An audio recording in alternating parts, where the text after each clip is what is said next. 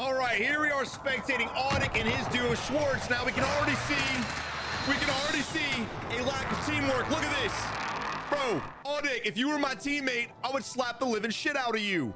Right, you're just gonna watch your teammate die instead of going down there trying to save him. So what do? It's pretty self-explanatory, right? Get off the damn radar dish and go help your squad mate out. What do you?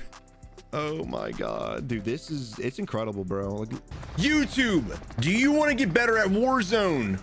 Are you tired of having less than 20 or 100 wins? Have you been playing for over a year, yet you somehow cannot drop more than 3, 4, or even 5 kills a match? Then buckle up and take this journey with me and let me teach you guys on basic things you need to avoid in order to improve. This game is not as complicated as people think it is. You can literally improve your gameplay just by following some simple rules. And hopefully through this one video, we can touch on a lot of those rules. And if we don't, we have over 300 how-to videos to help you, the player, improve. I don't say this for my health. I say this to help other players have more fun in Warzone, because this game can be stressful. But if you like this video and you find anything in this video interesting, entertaining, whatnot, drop a like, subscribe with your notifications on, and without any further ado, let's dive into this. Now, those of you who are trying to improve, which should be a lot of us, this game has been out for over a year, and throughout all of our spectating, we still see the same mistakes being made over and over and over again. And honestly, it's to the point where I'm just getting irritated now. And I may be a little emotional, but guys, look, this game has been out so long, most of these tips need to be common sense at this point, or something you're practicing. If you haven't been practicing it, it's either A, because you didn't know, or B, you just don't care. So hopefully you guys can listen to this advice, take it for what it's worth, and improve. I do have solos, duos, trios, and quad videos out there, so make sure you guys pay attention to those for whatever mode you enjoy playing. Now, here we are, spectating Turner. And unfortunately, he is down 2 men. One is in the gulag. He'll probably lose. And right now we're going for the scavenger. So guys, if you got scavengers, you have teammates down waiting to redeploy, make sure you redeploy them first and then get the scavengers so y'all can up your bank account. Now, with saying that, I don't know what Turner's doing right now. Again, we got shit we need to do. We need a loadout. We need to buy our teammate back. Han did win his gulag, so let's go ahead and get this started. Don't know why we're going up to the rooftop. We need to be making our way to the buy station. But since we're here, let's go ahead and jump off and get our asses to the buy station so we can do what we need to do. Buy our loadout. Now, guys, simple rule of thumb. Oh, yeah, he's dead. Maybe not. Simple rule of thumb. You want to try to make it a point. Go help your teammate, fam. Yo, it's a shotgun. That's not a sniper. Tip number 1. Right gun for the right fight. Again, you might think to yourself, Savage, this is basic. Duh nothing. This dude's level 250 trying to snipe people with a shotgun. I want to hear that duh. What is going on here? So now we went from having 3 teammates to 1.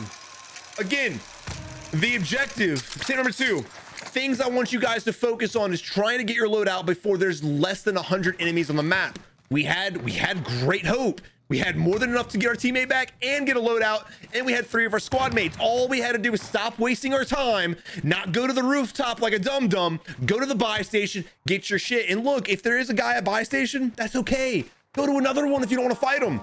The moment he saw that team there, he should have pinged it, and they all should have dove out somewhere else. You got a buy station here, you got a buy station here, you got a buy station here, you got a buy station everywhere. Verdansk is like the Oprah Winfrey of freaking buy stations. So guys, please stop wasting your time doing stupid shit, looting things that don't need to be looted. Stay focused on the task at hand, take care of it, and get it done. Now, here we are in a solo. We got a teammate pinging. He wants to be bought back. Let's see what he ends up doing. This guy seems a little competent.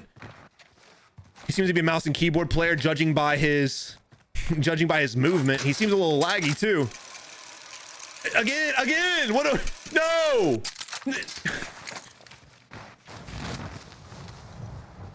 And this is what I was afraid of. This is what I'm afraid of right here. We have the most wanted bounty on us, fam. If you want to go to the rooftop, I'm still not for it, but that's not a bad play. I'd rather you get in a vehicle and drive away from downtown, because if you get pushed by a squad on the rooftop, you're going to get destroyed. So the reason why I was all pissed off about him going up the zip line again is because he needed to get to the vehicle, right? And now he looks to be going to a buy station. I don't know what he's doing. He's still looting. He's still looting for that money. Not a bad idea if you want to loot for money, get your teammate back, but don't pick up the most wanted bounty. Your team just got obliterated. All right, they just got obliterated. There's a lot of people downtown, a lot of hungry people that want that ass, and they're going to come get it. So guys, look, if you want to play passive, and not have a most wanted bounty, get cash and do shit like this. It will be time consuming. It will put you behind the match. It's not going to be a good vibe. If you want to go for most wanted, go for the vehicle. Stop wasting your time looting and shit like that. You don't need money because you're getting most wanted, right? Once your teammates come back, y'all get some basic bitch ground weapons. Y'all fight together, and then you get money. I can't tell if he's having a seizure on his mouse or not. A lot of jiggles for no reason. All right, but now this is the point where you drive the vehicle. We have a most wanted bounty. We need to play passive. This is one of those moments. Aggression, no, stop. You got a most wanted bounty. You're down 3 teammates. You need to play passive. Do not drive next to buy stations or main compounds. Play the outskirts. Go to where people are not at. So many times we spectate people. And like I said, we've been spectating randoms and giving tips and tricks since day 1 of Warzone. Over a year and 2 months of this shit, and we still see the same thing over and over. All you gotta do is stay alive for another 46 seconds. He risked way too much driving through that buy station. I knew there was people there. That's why I said it. It's a buy station early game. Of course there's people there, not to mention the circle's closing in. That's what they're gonna be rotating to. Another situation where we have 30 seconds left and we're really full sending. I don't know what you're doing, bro. You're not impressing anyone. I'm sorry. I really don't want to be a dick, but I'm heated right now. I'm gonna laugh so hard if he dies with a few seconds remaining. But look, now we're at the point where we're probably gonna get our teammates back and we're going for some extra money for our loadout. I can vibe with that. Or maybe we're not. Remember, we do need our loadout. He might go around to the other buildings, but I don't like the fact that we're playing the outside. We run way too much of a risk getting sniped. We're in a vulnerable position. We're not in a position right now to be playing ballsy. Oh, let's just go over here. Not a bad idea leaving that buy station to come here to get our loadout. I'm fine with that. I can vibe with that. But why didn't we just make our way here first? Why did we stop at TV station and run the risk of getting shot from the helicopter we clearly had saw because we pinged it? It's just a lot of the decisions Turner's making, or no, I'm sorry, not Turner, Han. A lot of decisions that Han was making was just very questionable, and he ran too many risks to get shot. We now have a full squad with a loadout in our hand, and we're ready to go. We're combining our money. Let's see what they end up getting. Han got a self-res. Now, this is personal preference, but just hear me out. Now, normally I don't vibe with self-reses until I lose my gulag. Once I lose my gulag and I know I can't come back on my own, I'll go ahead and get a selfie. Now, unfortunately, they all lost their gulag, bro. I play on mouse and keyboard, and my movement's pretty nutty, but this dude is just doing way too much. Way too much.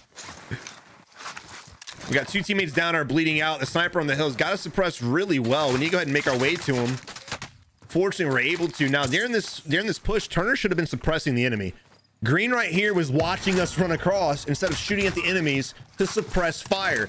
If you're playing a team-based game mode, duos, trios, quads, you better suppress fire if your teammate's going out in the open and do some cool shit like reses, flanks, whatever the situation. Team-based game. You don't need to watch what your teammate's doing. That's what the mini-map's for. You can see what he's doing based off his little arrow.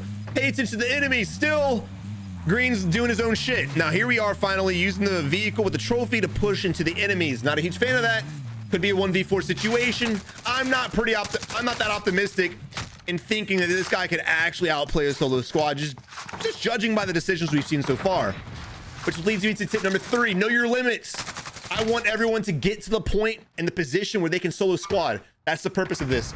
My competitive days are over. I'm old, I'm washed up, and I'm just tired of competing. So basically with saying that, I want everyone to have fun and get better at the game.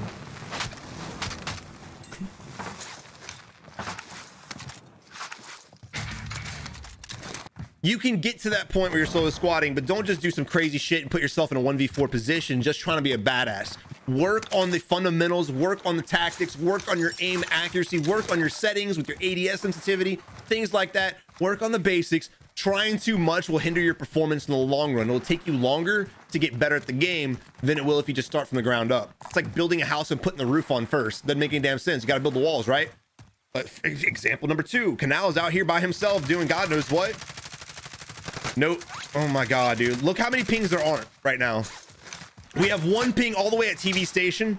Green and orange both died, and they never ping the enemy. Tip number 4, ping the enemies no matter what. Unless you're in solos, but I still recommend pinging. If you're in duos, trios, or quads, don't be selfish. Ping the enemies if you get shot by them.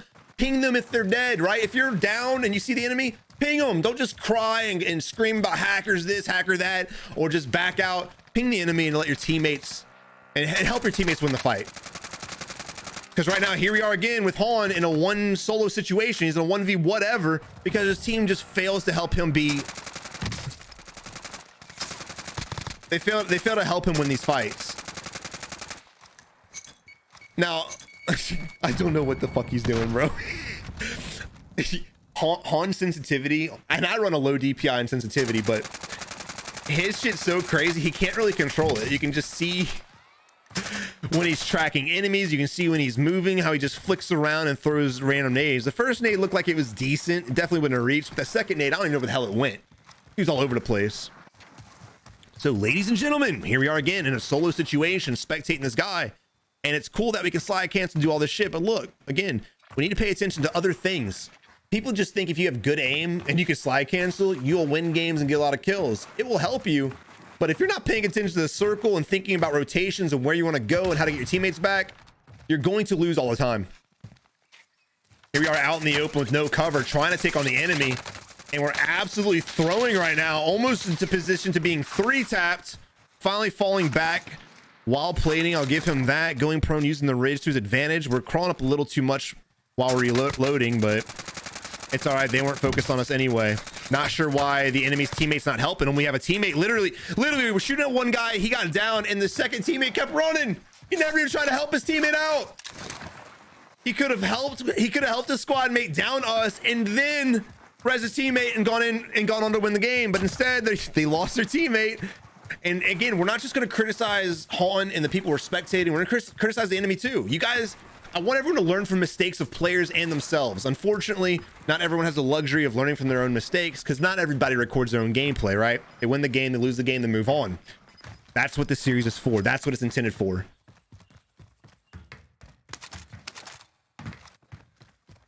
All right, we do have some bounties, but again, we need to reload while we're ADS. Hell yeah. Don't ever do that, guys. There's no reason to ADS on an enemy if you're middle of reload. All you're going to do is hinder your movement speed. And if you have no idea what I'm talking about or referring to, make sure you check out some other videos. I explain all this shit 100,000 times over and over and over again. So we've thrown a few stuns. We've allowed enemies to know where we're at, not just the enemy we shot at, but other teams that may be in the area or even his teammates. So it's saying that we're in a position now where we're just pissing off everybody. If we threw those stuns, which I'm fine with, throw the stuns, get the stuns for sure. But don't put yourself on the backside of the hangar between fire station and the hangar with Cali sticks. You're going to get fucked up, right? You're going to.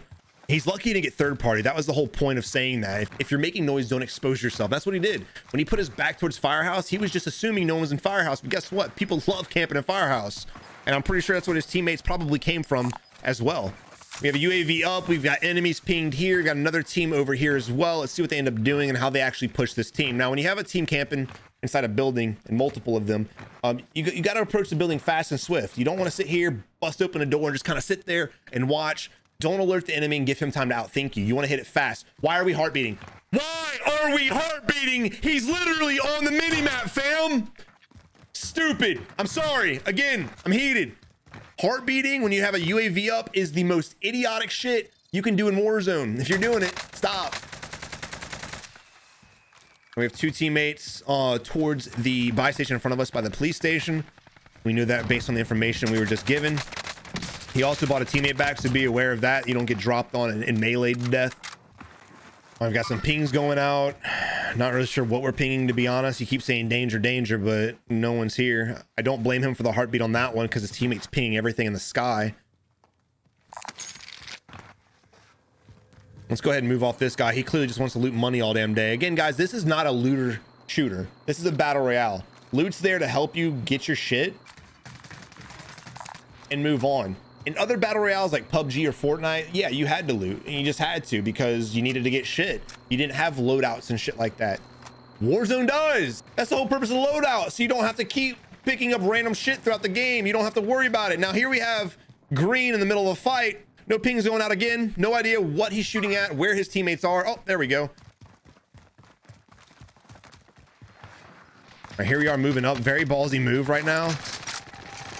Well, Green needs to put himself in a position where he can suppress the enemies and protect us coming up the ladder. The last thing he needs to do, oh my God, yep, that's all she wrote.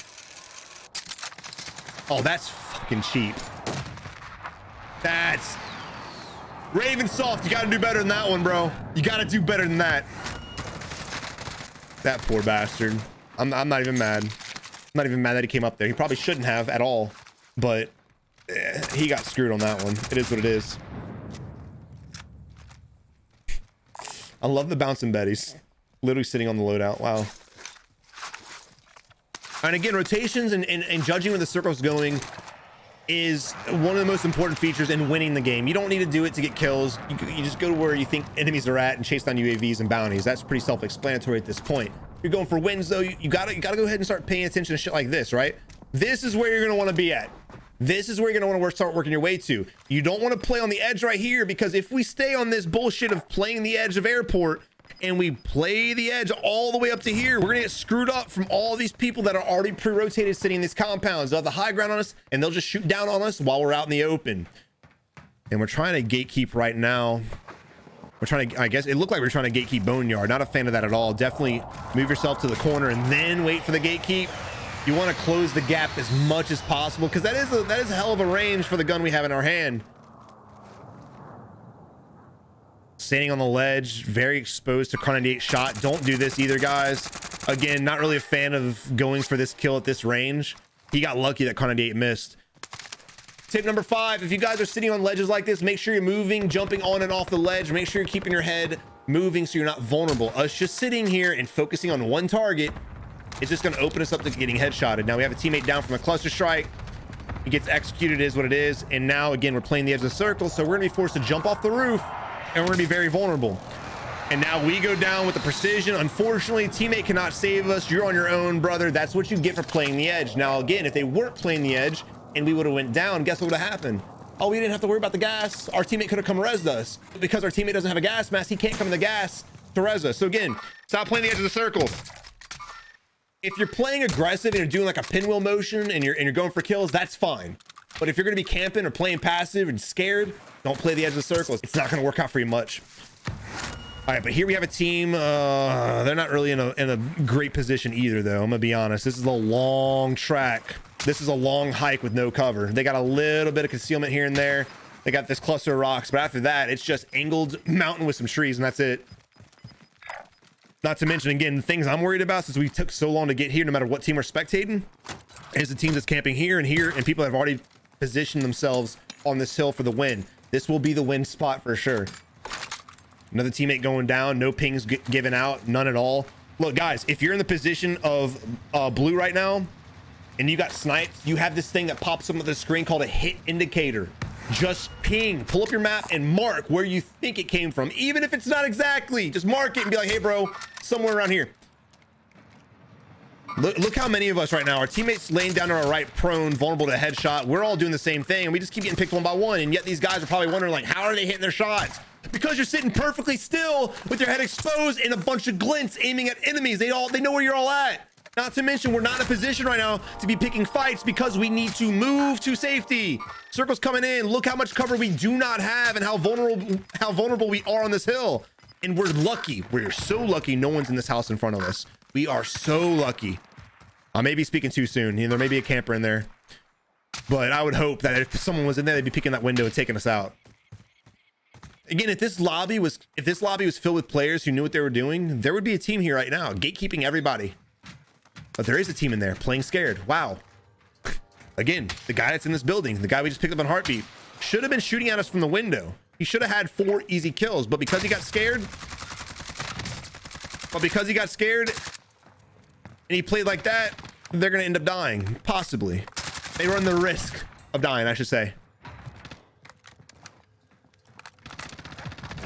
All right, there it is. They're finally wiped. Now we're spectating. We got 3 more teams left. There's a 4v8 situation. We are one of the few teams with a full squad, and all we got to do is pick them off right now. Nice headshot. I love the hit marker. We got to be watching this ridge too. No one in the squad has watched this ridge. If you look over there, you notice it's a little point. It's a nice place to head glitch. We're just assuming no one's there. And based on the fact that the guys in this building didn't even shoot at us, there might not be people on the hill. But again, it's something you need to look for. You guys need to start playing as if your enemy's around you. What would you do if you were on the hill? What would you do if you were in the building? And start capitalizing and moving off that knowledge. Play like the enemies you're playing against are extremely better than you. Don't assume they're shit, no matter what lobby you're in. Always play on your toes. Here we are with the quick heartbeat. I'll give them that. I don't mind that at all.